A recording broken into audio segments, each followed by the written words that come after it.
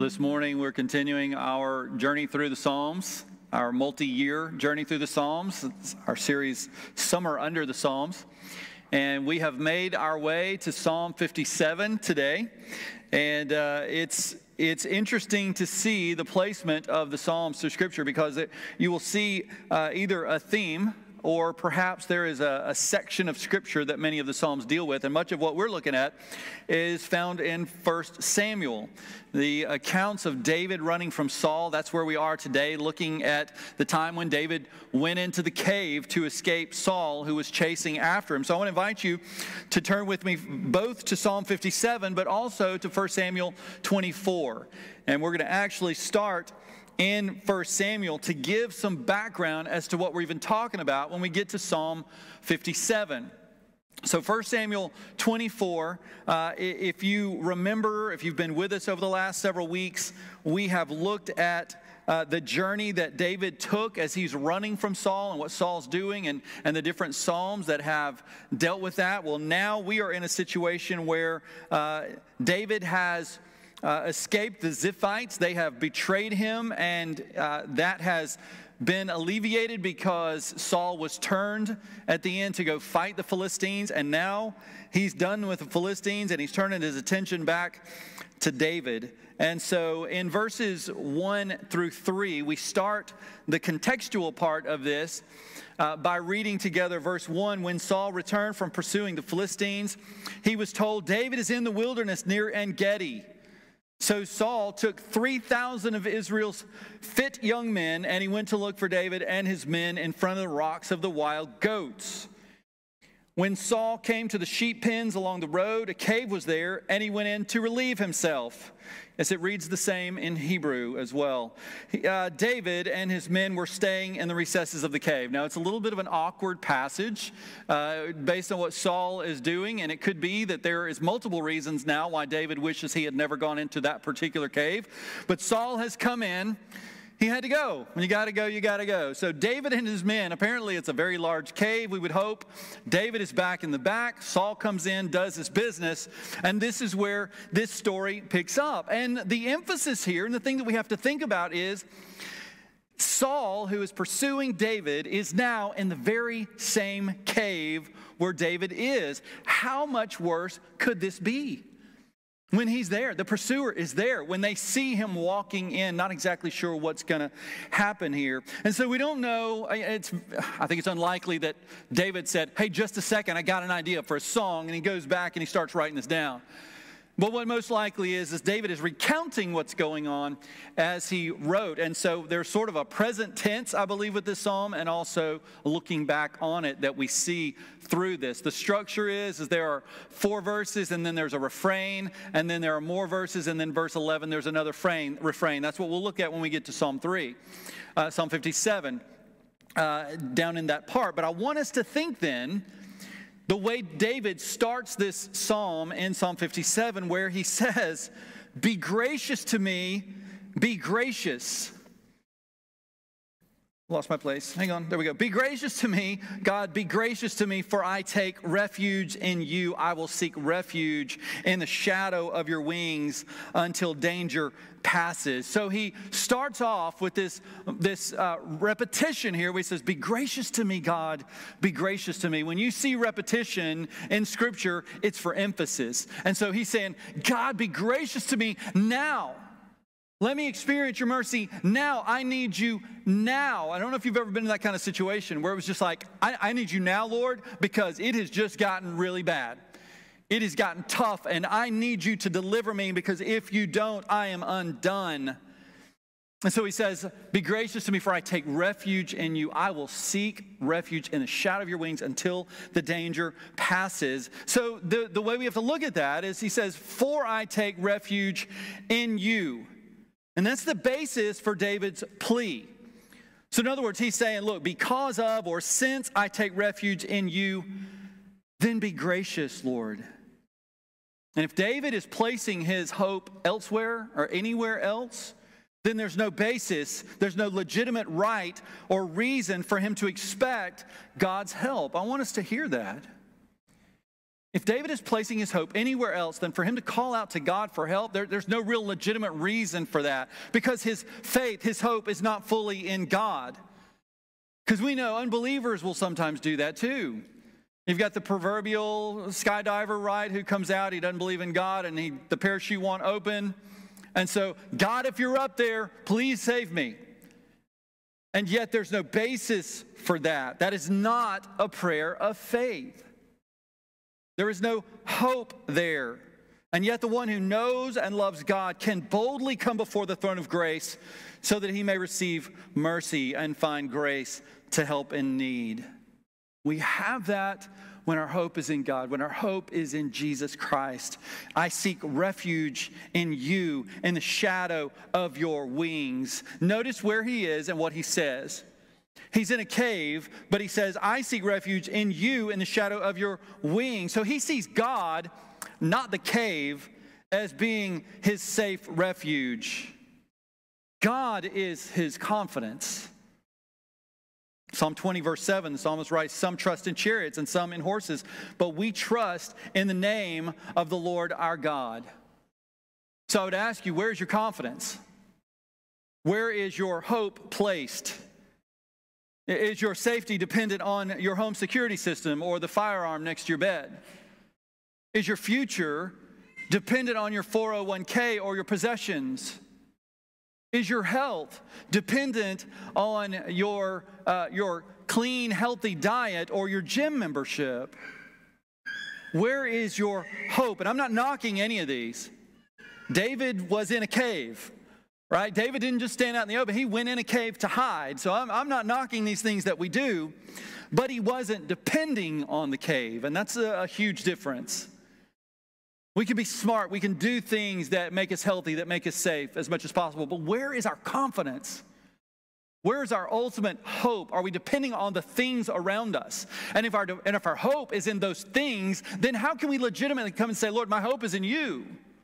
My confidence is you and you alone. I can say, you know what, I'm going to take these measures, these precautions, Lord, but it ain't the cave. It's you. I hide under the safety and security of your wings. David knew his future was only in God, who would not abandon him and who would not let him face death until his purpose with him on this earth was complete. And we see this confidence in verse 2, where he says, I call to the Most High who fulfills his purpose in me. I call to the God who is Most High who fulfills his purpose in me. David's confidence goes well beyond the current troubles, assuming that God will not let the circumstances he's in circumvent the eternal purposes of God.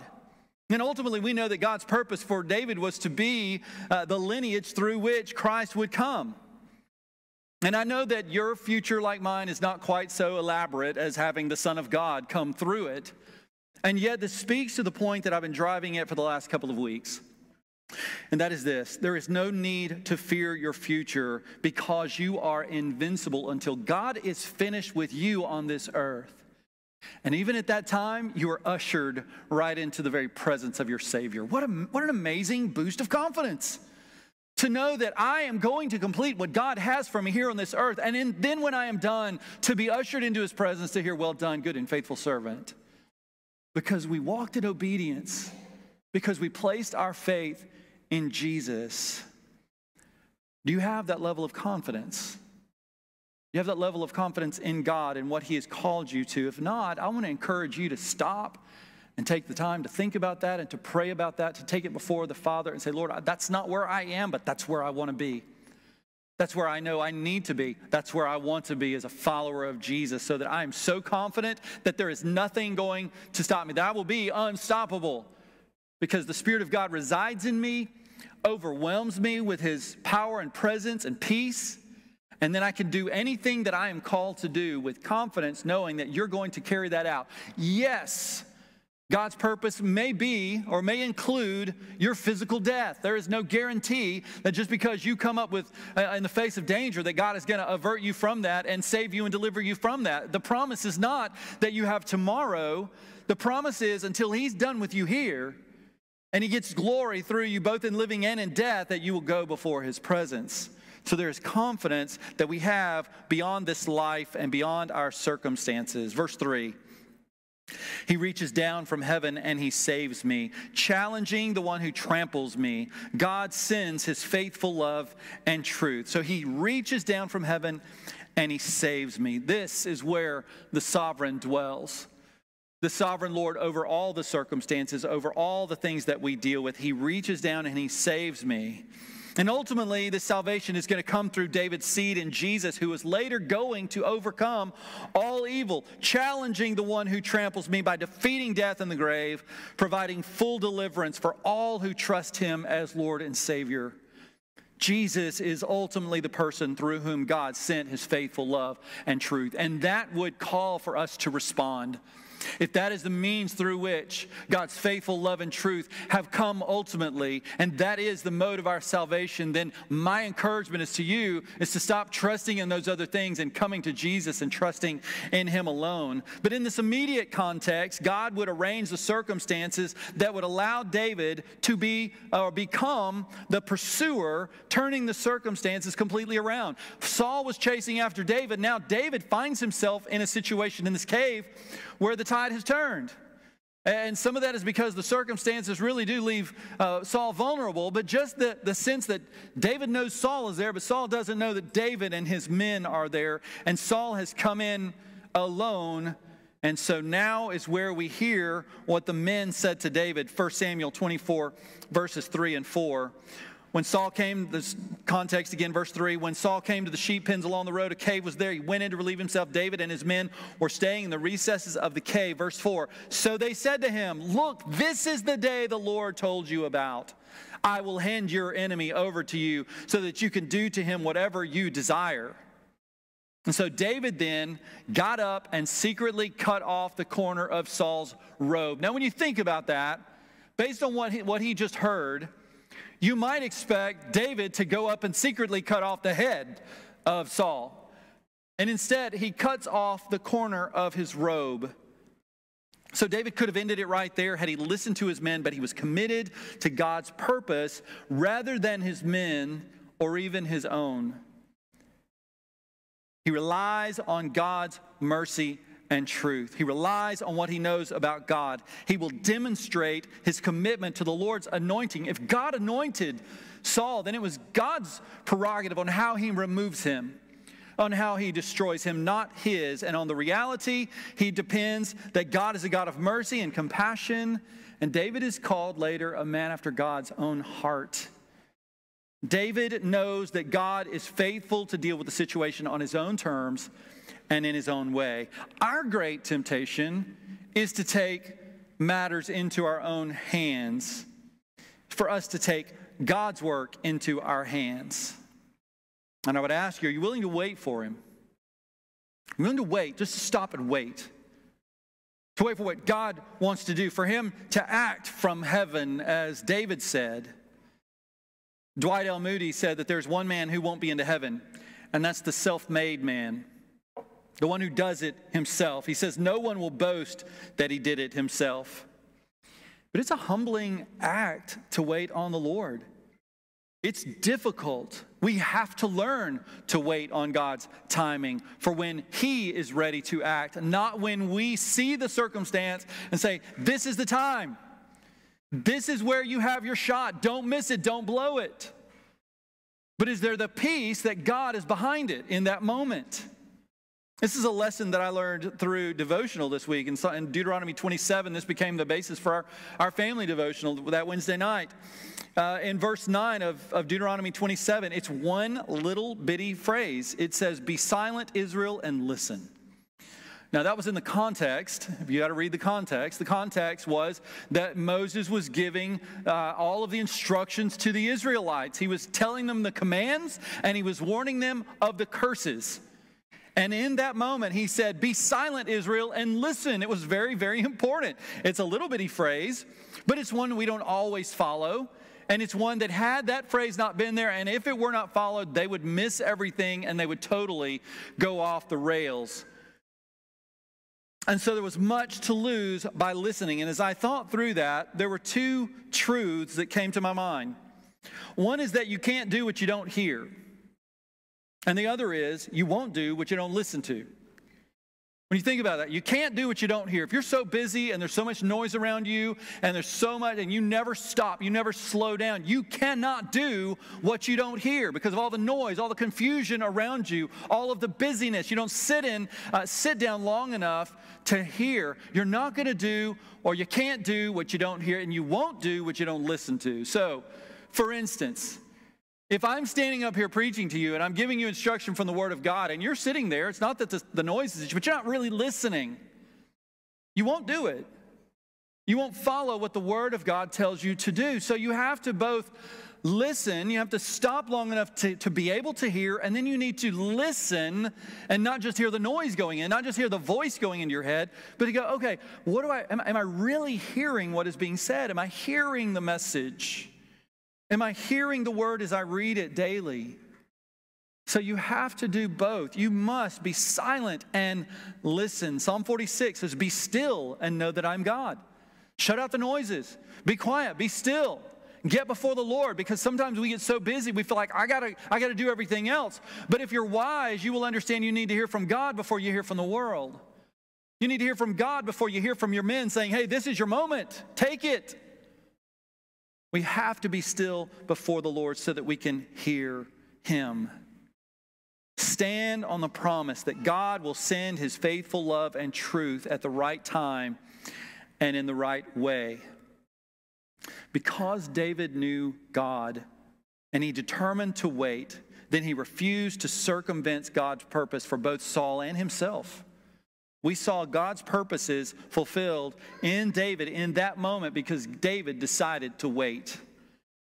Imagine, put yourself in that cave. Imagine what it took for David to wait on the Lord while Saul was right there in front of him, defenseless, in a very compromised situation, and considering the extreme danger that was described here, that we'll see in verses 4 through 6. It was extremely dangerous, what we've seen before. David is out there and he has both Philistines and Saul who are out to get him. And yet in that moment he decided to refrain from acting. And he did it with quiet confidence in God's deliverance. Verse 4, we get something here. He says, I am surrounded by lions. I lie down among the devouring lions, people whose teeth are spears and arrows, whose tongues are sharp swords. David is describing what it looks like. He's describing the fact that this is a very serious situation. When you're surrounded by lions, I don't think you're safe unless there's some really thick bars or glass in between you. And David is describing something that is not safe. I'm surrounded by lions, by devouring lions. They're not the toothless wonders who are trained for the circus. They are devouring lions. They're the ones who eat flesh, and they enjoy tearing apart their victims.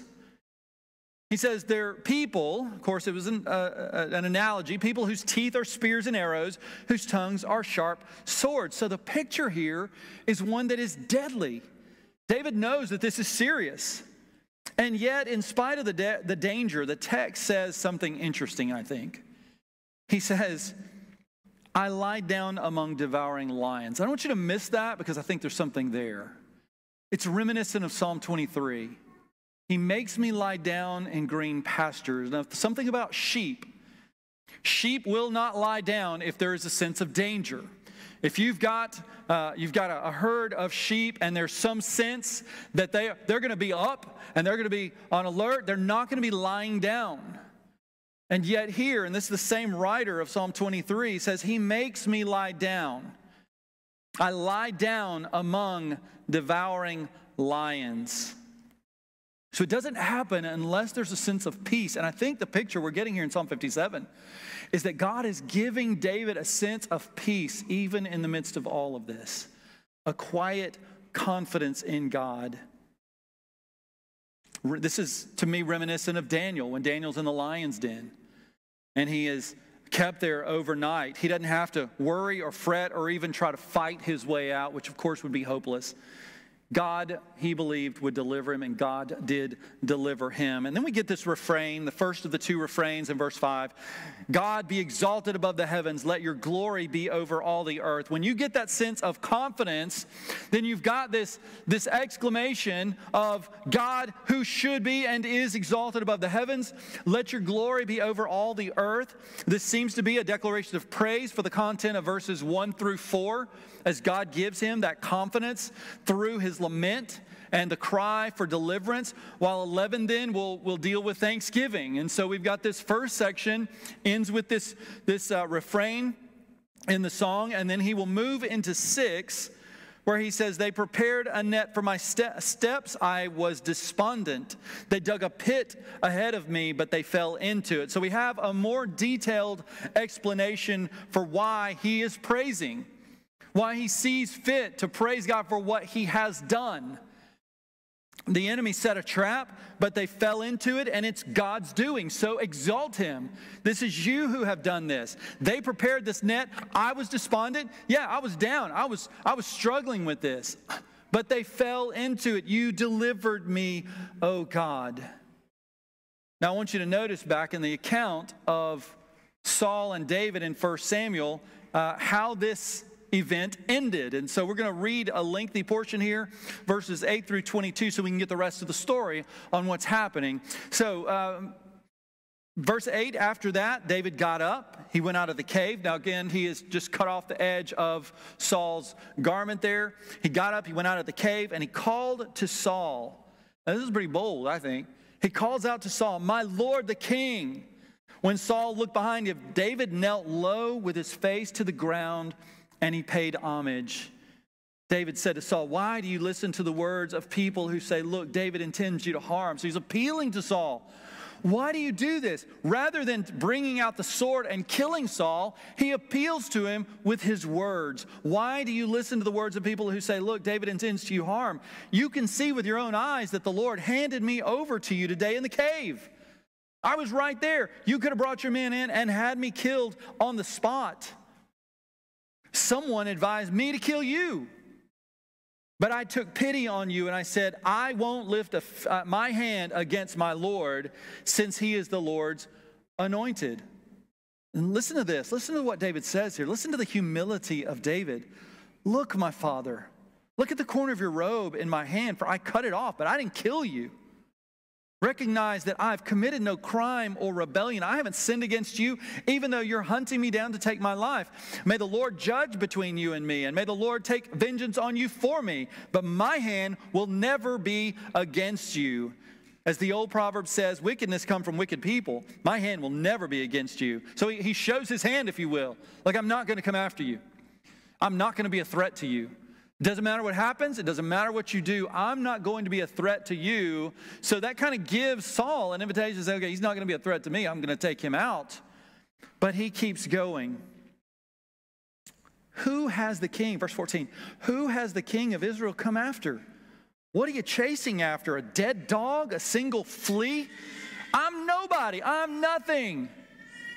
May the Lord be judge and decide between you and me. May he take notice and plead my case and deliver me from you. He appeals to God right before Saul's face. Verse 16, when David finished saying these things to him, Saul replied, is that your voice, David, my son? Then Saul wept aloud, and he said to David, you are more righteous than I. For you have done what is good to me, though I have done what is evil. You yourself have told me today what good you did for me when the Lord handed me over to you. You didn't kill me. When a man finds his enemy, does he let him go unharmed? So right there, he's look, when an enemy doesn't let his, so you're not my enemy. So he's starting to put these pieces together. May the Lord repay you with good for what you have done for me today. Now, 20, he says this, now I know for certain you will be king, and the kingdom of Israel will be established in your hand. Therefore, swear to me by the Lord that you will not cut off my descendants or wipe out my name from my father's family. So David swore to Saul. Then Saul went back home, and David and his men went up to the stronghold. man, how amazing it is that the circumstances changed so quickly. Saul was hunting David, but because David chose to wait on the Lord, the situation rectified peacefully. Saul, realizing defeat and that he could not hold on to this and setting a trap to prevent David from becoming king, Saul himself fell into it. And it made me realize something as I was looking at this. In the way that David often talks about his enemies and the way that God often handles his enemies. And God is a righteous judge who often brings, and you read throughout the Old Testament especially, he brings harsh judgment and harsh penalties down on those who are evil and who fight against him. But the thing that I realized was that God's destruction of enemies doesn't always look the way we expect. God's destruction of enemies doesn't always look the way we expect. David will often pray in what we call imprecatory psalms where, God, kill them, rip their tongues out. I mean, he's just really ferocious. Lord, kill them now, kill them all. I mean, that sort of language that you get here. And yet, in spite of the fact that David wants them annihilated, God's intent is often something different. And that is why we trust God for the results. What would have happened if David had taken matters in his own hand and killed Saul that day? You wouldn't have seen God work through this. Yes, revenge would have been taken. Yes, the threat would have been removed. But at the same time, God brought things to an end the way he wanted it to. I had to learn this early as a pastor. When you deal with people who are threats to the church, I mean legitimate threats to the church, where they come in and they want to do things that are harmful to the church, to the people, to the ministry, all sorts of things. And there are times that I'm praying those imprecatory prayers, God, wipe them out, sort of thing. And yet he deals with things differently. Sometimes it has involved me having to confronting and having to be hard and harsh and challenging because the threat is very real and difficult. Other times, it's me sitting back and doing absolutely nothing and just praying, Lord, would you change their heart or change their location? It's been my prayer for a long time. Lord, change their heart or change their location. But I'm not going to do anything because this is your place. And unless you lead me to confront, I'm not going to do anything. And I've been able to see over the years how God has honored that and dealt with things in ways that I would not have in my own spirit. I was like, get them out. But God's like, no, I've got a different plan. I'm going to change their heart and see how I move in someone's life, and you get to testify to it. You get to observe it and witness it. So it's an amazing thing when we sit back and we just trust God. And that's what David did. So he could say then in verse 7, my heart is confident, God. My heart is confident. I will sing praises. So again, we get a repetition. So verse 1, he uses repetition to state the request. Be gracious to me, God. Be gracious to me. And then here in verse 7, he uses repetition to give the answer. My heart is confident. So God was gracious to provide confidence to David so he can yell, my heart is steadfast. I am rock solid because of your mercy. And then David responds by declaring that he will sing praises. Have you experienced the merciful deliverance of God? Have you been through times where you have seen him move? We talked about it earlier through our friends, the Manley family, as God has just delivered. He answered our prayer when we prayed for Megan. We just see how God does things that are just amazing. And so has your faith been strengthened by having waited on God and seen his delivery? And if so, then give praise, give testimony through your praise. And when we talk about praise, look up the definition. It's to express approval of, to express admiration for, to applaud, to pay tribute to speak highly of, to celebrate. That's what worship is all about, is when we get together and we think of who God is, we think about what he's done, we reflect on his goodness, we reflect on how he has done things in our midst that are just amazing, and we celebrate, we praise. And it really should be reflected in how we praise. David was a bit of a dancer. I'm not saying that you got to get up and do a jive. I'm just saying, David, man, he didn't care. When he saw God's deliverance and he was like, yes, God. And he would get out and dance around and sing praises and look like an idiot. He even got called down for being a disgrace. And he's like, look, I'm going to praise even louder. David got it. He understood that.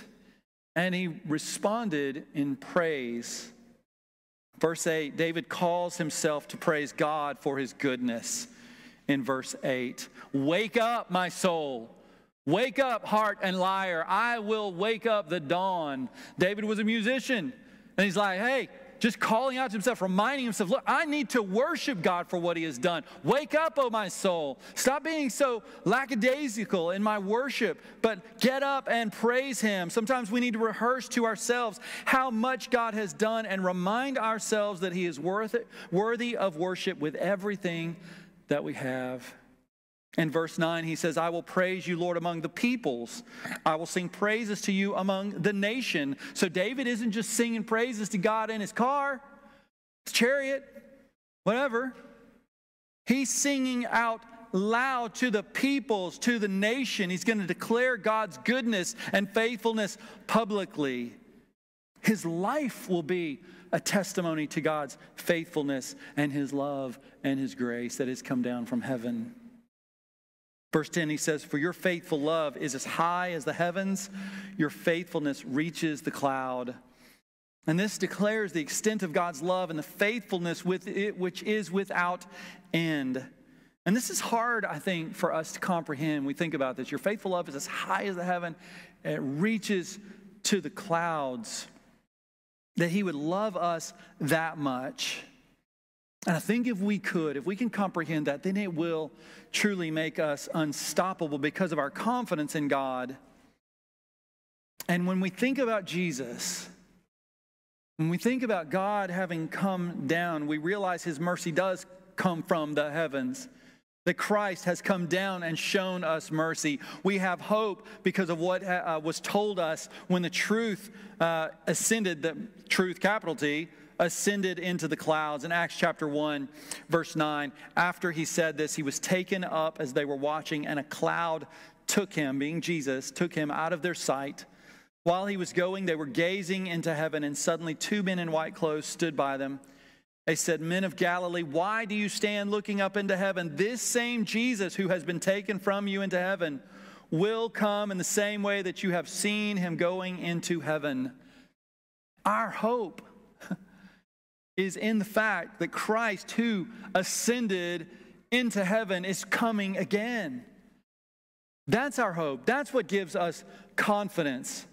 And in verse 11, it is the refrain again. This is what should happen to us as we reflect on these things, as we look to what God has done. God, be exalted above the heavens. Let your glory be over all the earth. So you've got the refrain from verse 5 is repeated now of the declaration of praise for all of what we've read in verses 6 through 10, that God, may your glory be seen worldwide.